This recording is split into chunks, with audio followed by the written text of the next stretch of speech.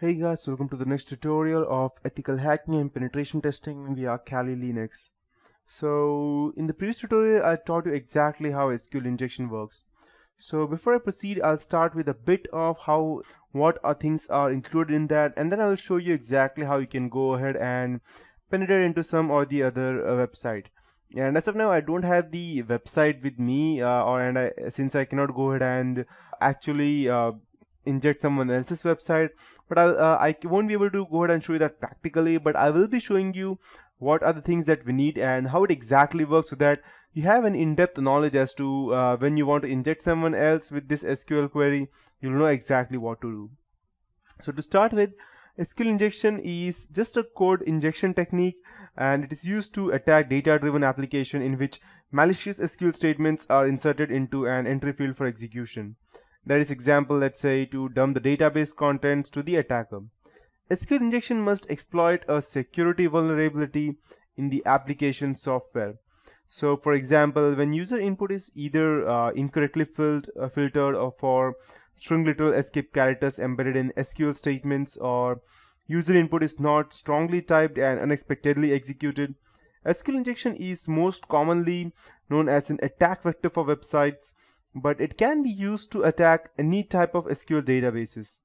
In this tutorial, I'll show you how to use the SQL map SQL injection on Kali Linux to hack into a website, more specifically a database, and extract the usernames and passwords on Kali Linux.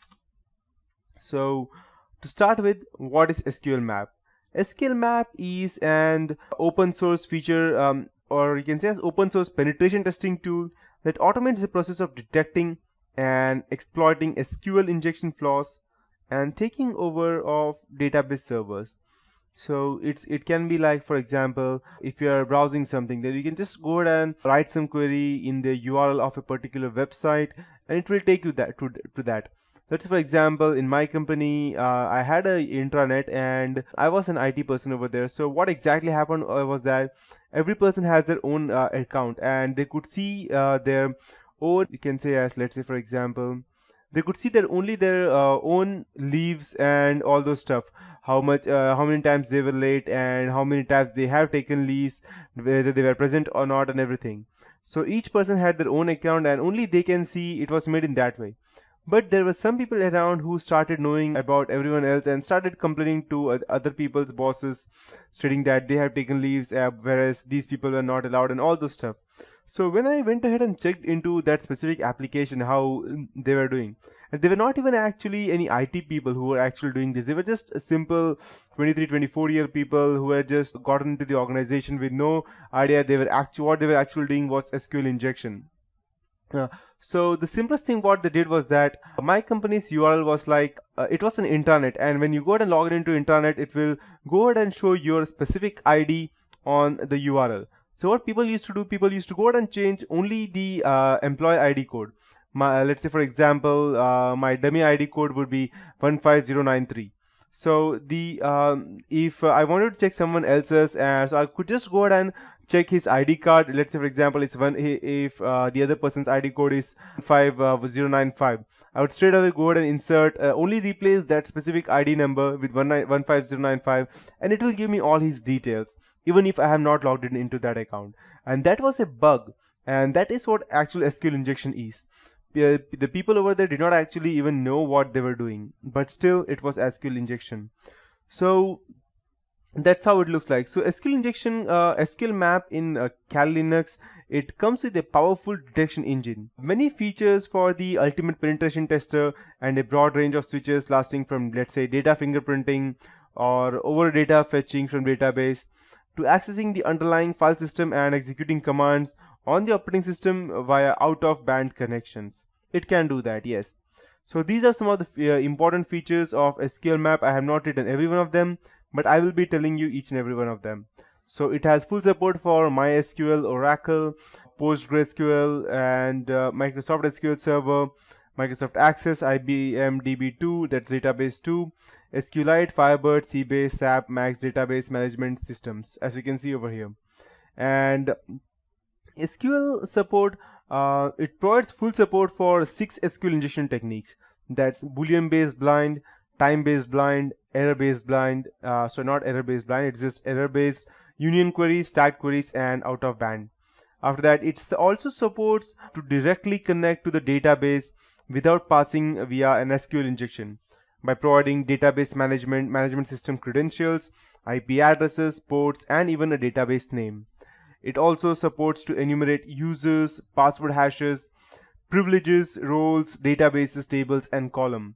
It can also go ahead and automatically recognize a password hash format, and it will also provide support. If not only hacking, it will also provide support for cracking them using dictionary-based attack. It also has support to dump database tables entirely, or a range of entries or specific columns as per user's choice. It's quite user-friendly. And the user can also go ahead and choose to dump only, let's say, a range of characters from the each column's entry. You can say it also has support to search for specific database names, specific tables, all across the database, or specific columns across all database tables. This is useful for, let's say, for instance, when you want to identify tables containing custom application credentials, where relevant column names contain a string like name and pass. So it also supports to download and upload any file from the database server underlying file system when the database software is MySQL, PostgreSQL, or Microsoft SQL Server.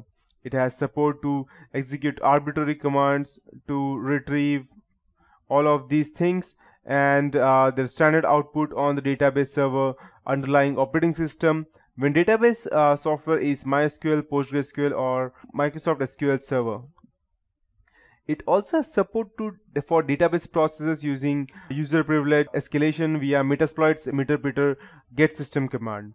It can support to establish an out-of-band stateful TCP connection between the attacker machine and the database server underlying the operating system.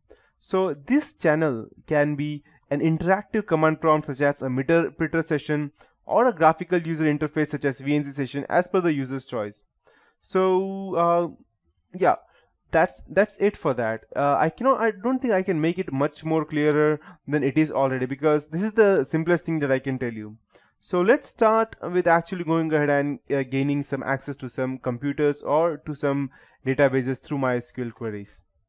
So the first thing that you would have to do is to go ahead and find a vulnerable website.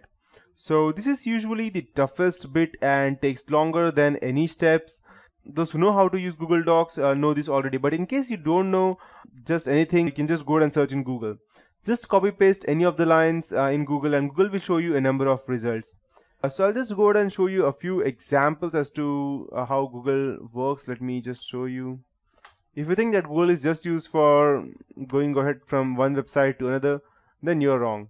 I'll just show you one simple example. And just type, let's say, for example, if I'll just give a few examples, such as if I wanted to search, let's say, any specific person on Facebook. So this is just an example as to how we can go ahead and use Google Docs. So instead of me going ahead and searching, I can just, let's say, for example, the person's name is Sandy and the last name would be, let's say, for example, Smith, Sandy Smith. So, or Adam Smith, just to be more precise. I'll just go ahead and select, let's say, in text,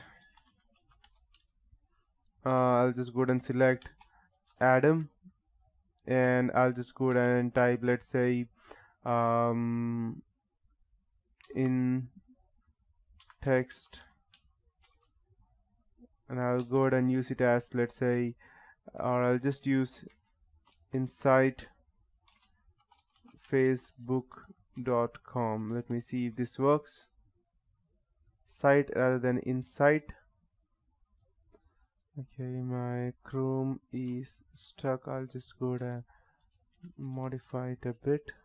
So what I should get over here is that everything related to the name Adam on the site facebook.com. I should not get any even a single search more than that. Perfect. So as you can see, I have over here Adam page from facebook.com, and I think these are the only few people from facebook.com. If I had something else, then I could also go ahead and select that. Or I could just type, let's say, you can just type Adam inside facebook.com, it will give me everything related to Adam, from let's say name or last name or anything from facebook.com. So only if this works, let me check. That seems to be extremely so. Okay, let's see. Perfect. As you can see, I have Adam page over here, everything related to facebook.com. So this is what I'm trying to explain over here is that Google Docs can help you search all the vulnerable websites. So you don't need to go ahead and actually go ahead and check from website to website as to how you can go ahead and gather any or every other Google information.